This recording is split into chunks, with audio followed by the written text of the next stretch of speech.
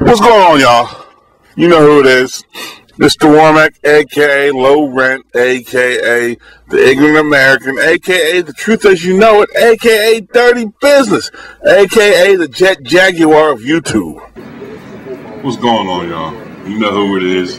You heard the intro, and also you're going to hear it's Swagger 3.0 Reloaded. Of course, it's me, Mr. Womack, definitely in the building. And what I'm doing is I'm answering questions. But what I do is, like, I'm here at my little desk here. As you can see, I got the video games behind me. Still moving stuff here in the garage, just at the fit. But I get a lot of questions asked. Originally what I was doing was I was uploading my camera, my videos off my camera on my laptop right here. So what I did is I'm cruising the internet and I'm getting answers, questions, and I still had the video and camera on, and why not? You know what I mean? Roll the dice and let the chips fall where they may. So I had this one question.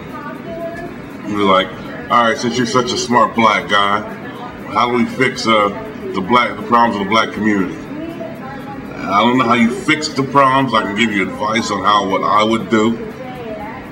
But this is just a short video, and let's go in. Now what I'm gonna say is I'm on I'm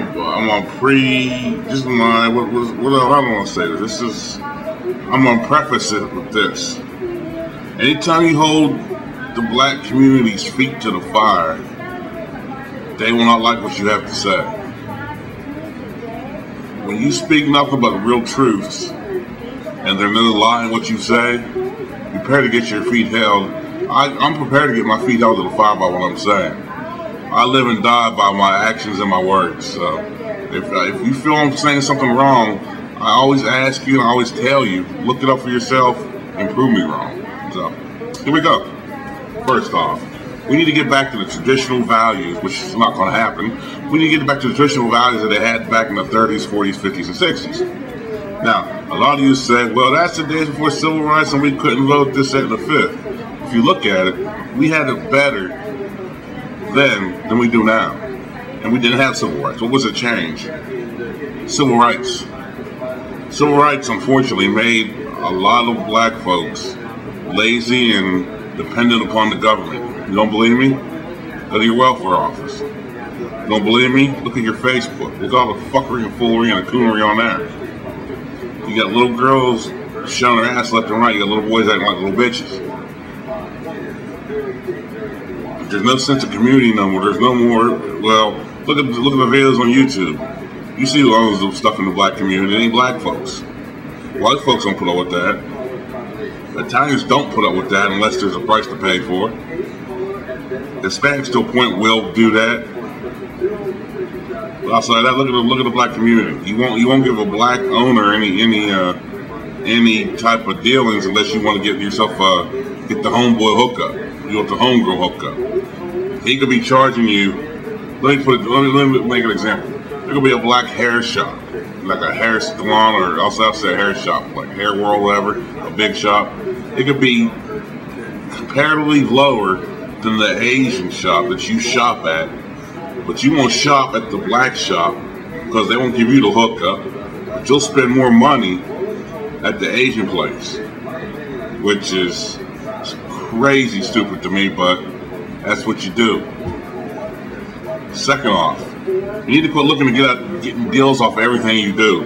You need to quit looking to be rewarded or you accomplish shit. There's many black people who I've known work for the first time and like they're as old as me, maybe a little bit younger, and they act like you got to throw a party for them. I'm like, no, you're supposed to do this shit. This is like real life here. You're supposed to get a job, get your military, get your education, do whatever you have to do to stay afloat. I don't begrudge nobody how they make their money. As long as you're not hurting anybody or hurting the sick and the elderly or the young. But every time some black people do something, they want credit. And here's what kills me for it. Well, I got a job. Well, I'm going, what you're supposed to do? What do you want? You want a cookie? Quit your job. I don't give a shit. You little bastards don't eat. Well, yeah, they will, because I'll pay for it, because I have a job. Unfortunately, I got paid for y'all. That's a couple ways. The third way is get these ignorant ass women to stop having kids, being single mothers, and the ignorant ass guys quit fucking these single mothers and doing whatever they do afterwards. That's another one. Now, if you think I'm saying they're both males and females, they're both ignorant, all you can do is look at your Facebook page. And I never understood this. You got females, and they're not getting paid regardless of what they tell you. If they are getting paid, look, the models, I'm talking about regular people. I'm not talking about the models who are on Facebook or who do that for a business. They know who I'm talking about. The models aren't mad at me, and the Facebook people who do it for real life ain't mad at me because, you wanna know why? Because they do it for real. Like, if you see like one of my model friends on Facebook put her picture up there, trust me, she's getting gigs after that. And that's what I think a lot of you guys don't understand. A lot of you guys want to put all your pictures up there, and you think, just because you get a couple of likes from a couple of scrubs, that's okay. No, that's not normal. You get treated the way you get treated because you present yourself like that. Then you're the first one, I'm not a whore, but yet you show your ass like one. It's not what you may be, it's not what you are, but it's what you're perceived as. And I'm sorry, that's America. I've been judged wrong, but I have to live with that. Another way you can improve the black community, have more accountability. Every time there's a fuck up, you got 50 million reasons why there's a fuck up, instead of owning that mess. It seems that there's only a few amount of black people who are willing to own up to what they do. I was taught that's what you do. You own up to your fuck ups. When a win, lose, or draw, I'm sorry it happened, you move on. There's no accountability in the black community. You want to know why? But you can't be accountable in the black community because then you'll be a sellout. You always have to blame somebody else for your problems. You don't want to work? Well, why can't I find a job? Well, did you try looking? I don't have a computer, so I should give you everything I have just so you can live? So I die? Ain't gonna fucking happen. And to go along with accountability, I talk responsibility. You gotta be responsible. Now, granted, I know there's certain situations in life which we can never escape: divorces, separations, job moving, this, that, and the third. But to a certain degree, you can control your own life. Stop messing with dirty bitches for dudes, and for women, quit messing with dirty bastards. It's a lot that you can do in the black community, but as I always say, you can't hold their feet to the fire because they don't like that. They don't want you to expose them. They'll say, well, you're putting our dirty laundry out there. Our laundry's been dirty for the last fucking 50 years. If nobody starts cleaning it, it's going to be dirty.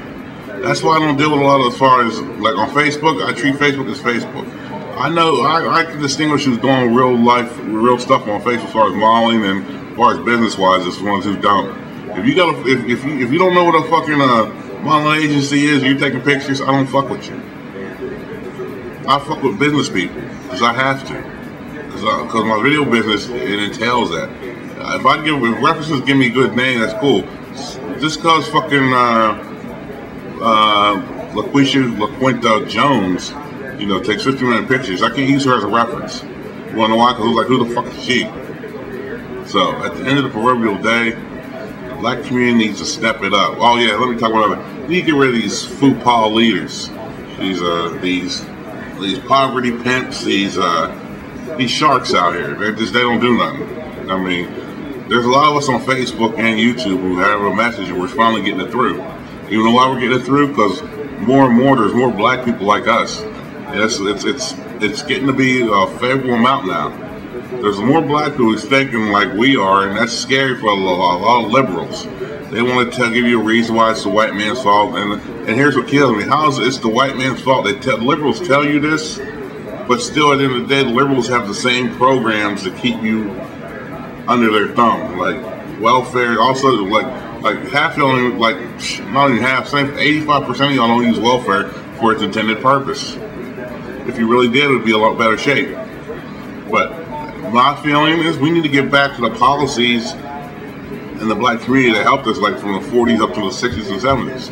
Yes, I know we didn't have civil rights. Yes, I know this, that, and the fifth. Yes, I know there was no integration. But if you look at that, we had to be self-reliant. And when we were self-reliant, we were flourishing.